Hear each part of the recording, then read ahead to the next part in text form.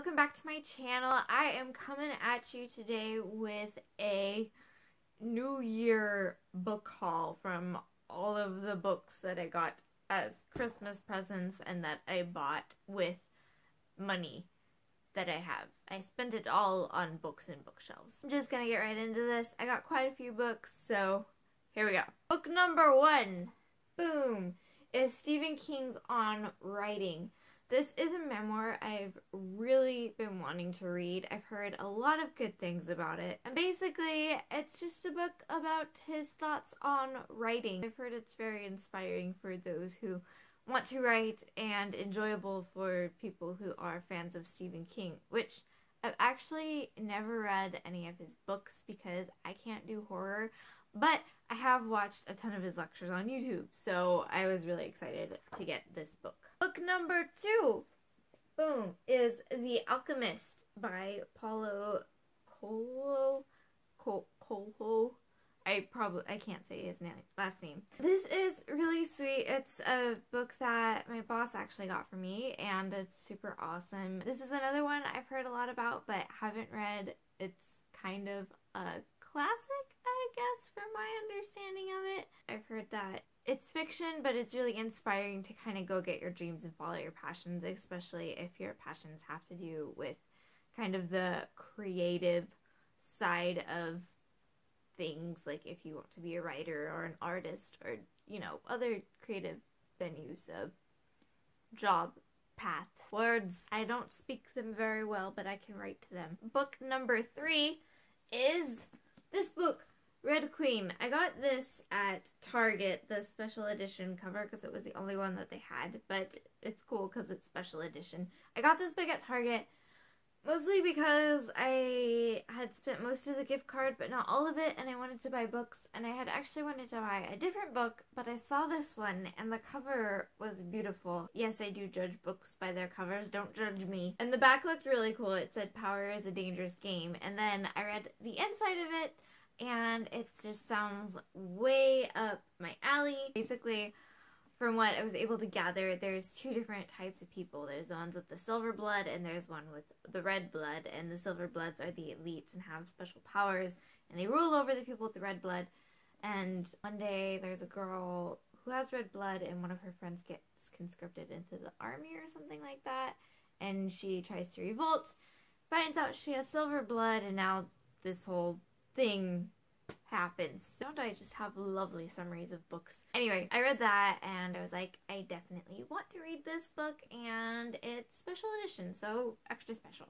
Next is the slew of Sarah J. Maas books that I bought because I'm so behind on her books. I got Empire of Storms because I need to finish this series, and I'm kind of bummed about Tower of Dawn coming out. Not because I don't want to read more books of this world, but I read that part of the story from one character's perspective, and I don't want to have to relive it again, even though it's going to be totally different because he wasn't even in the same place, but I don't like going back in time. But anyway, that was a big tangent. This is forward in time. Here's my deal with the Throne of Glass series. I really loved the first 3 books. I really, really liked where they were going. And then the 4th one, Queen of Shadows, I felt like it just started getting way too much about relationships and sexual tension and people being angsty towards each other,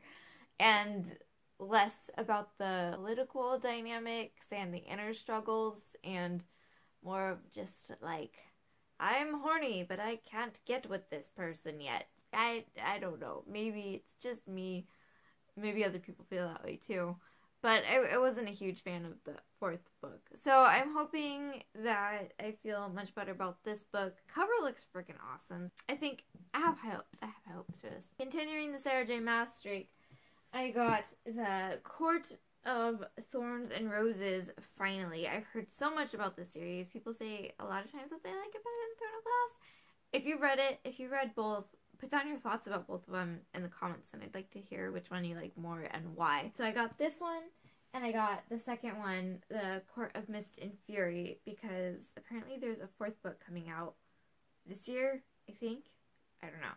I want to try to get caught up on all of them before that one comes out. I'm trying to get on top of this reading trend thing. Really trying. It's difficult when you're so behind. So really excited to read both of these, especially this one. I heard really good things about this book, so I'm pretty excited about that. Last book in this New Year's book haul is so beautiful. It's the Fantastic Beasts and Where to Find Them big edition. It's the illustrated one, and the pictures in here are so freaking cool. Like, oh my gosh, this is too big, but it has like Phoenix and the little blurb about it. This isn't working very well at all. This is a streeler. It looks like a giant worm machine that can shoot lasers. No, it's a slug. That's a slug.